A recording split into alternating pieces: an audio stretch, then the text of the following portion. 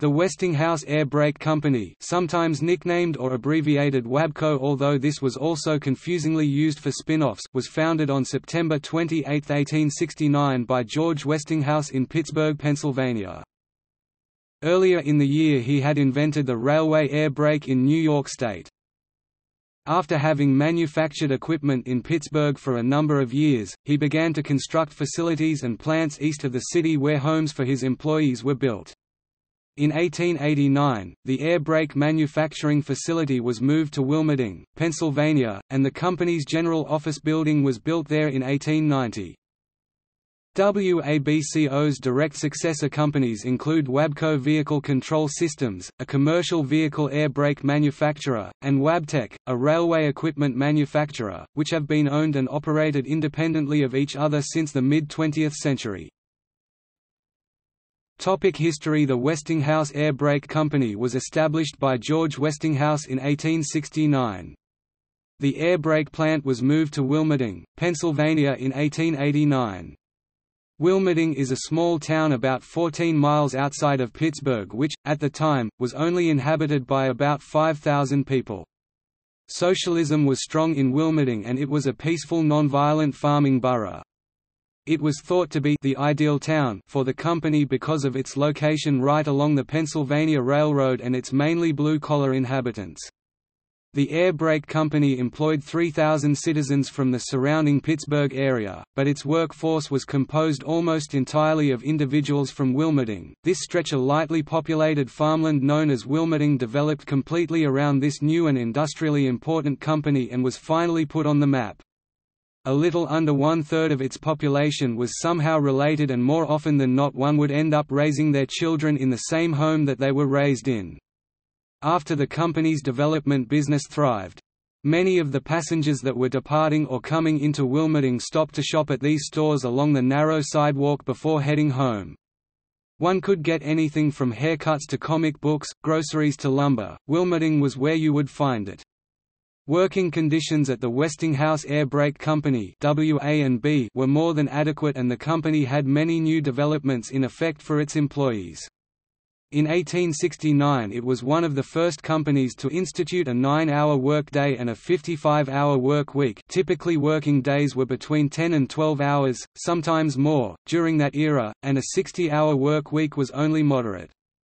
WA&B also got the reputation for being the first industry in America to adopt half-holidays on Saturday afternoons.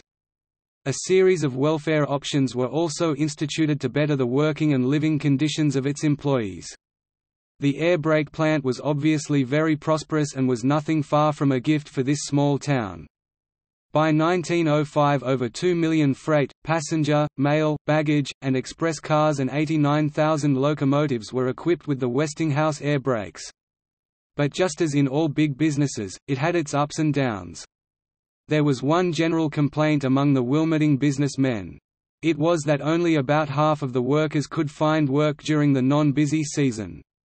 This made sense since these men and women depended entirely on the company. When the economy struggled and profits in the company declined, workers then had to alter their standard of living. Wilmerding's prosperity and misfortune all depended on the success of the air brake company, and when the company was failing the citizens just had to try and adjust to its losses. During this time, in the early 1900s, the Westinghouse Company built houses on a tract of land that it had purchased. In turn, it then sold those homes to its workers cheaply. The company also offered educational and cultural activities, usually run through the local YMCA, to obtain better workers. WA&B catered to those who were not exactly fit in its working conditions. To ensure a certain income to employees who might have been unfit for work because of illness or injury, an ordered sum would be paid to the beneficiary. Any employee under 50 was eligible for membership after a physical examination. The members contributed according to the class which they belonged, with their class being determined by the amount of money they made per month. Their contribution ranged from 50 cents to $1.50, which in turn in case of disability would receive benefits for 39 consecutive weeks. According to Wilmerding News, during this time, about 76% of WA&B's employees held a membership with the company. The Westinghouse Air Brake Company was still producing products up until around the year 2000, under several different managers over the years. The company had become significantly less important with the shedding of Pittsburgh's industrial past, but continued manufacturing its products.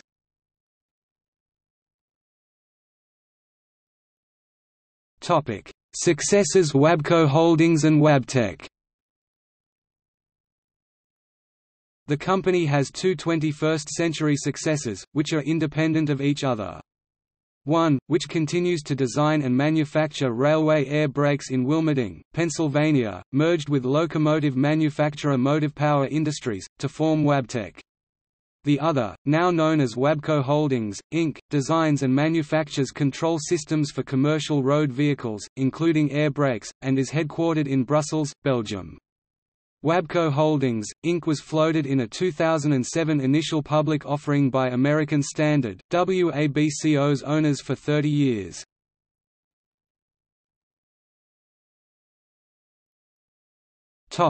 The straight air brake.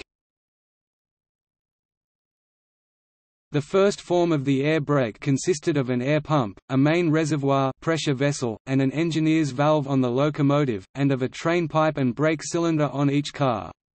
One problem with this first form of the air brake was that braking was applied to the first cars in a train much sooner than to the rear cars, resulting in shocks and damages when the rear cars bunted against the cars ahead of them. The main objection, however, was that it was not an automatic brake, i.e. even a minor mishap like a broken coupling left the entire train without any brake power at all.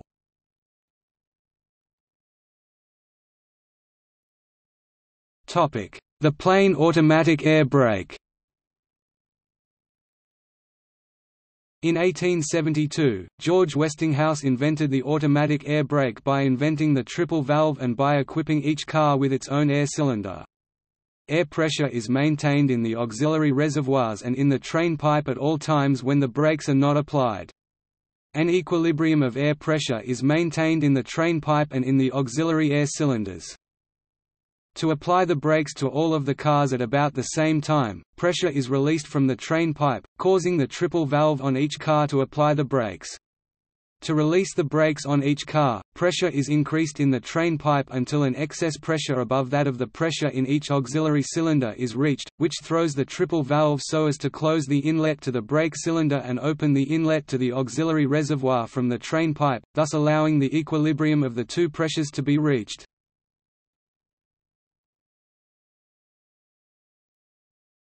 The quick-action triple valve. Although the plain automatic air brake was a great improvement over the straight air brake, in an emergency the system still applied the brakes to the last cars in a train later than to the first cars in a train. To remedy that condition, George Westinghouse invented the quick-action triple valve in 1887. It automatically vents air from the brake pipe locally on each car, which applies the brakes more quickly. Electric railways. For the air brake to be employed on electric railways, an air compressor that is powered by electricity is required. Powerful electric locomotives were produced by the Westinghouse Electric and Manufacturing Company and by other companies. See also WABCO Haulpak, manufacturer of high-capacity haul trucks, now part of Komatsu WABCO Vehicle Control Systems, a successor of Westinghouse Air Brake Company Wabtec, also a successor of Westinghouse Air Brake Company Westinghouse Brake and Signal Company Limited, Chippenham, Wiltshire, UK. Nor Brems, successor of the Chippenham Air Brake business Union Switch and Signal, WABCO subsidiary Melpa, government contract subsidiary from 1951 until the 1970s.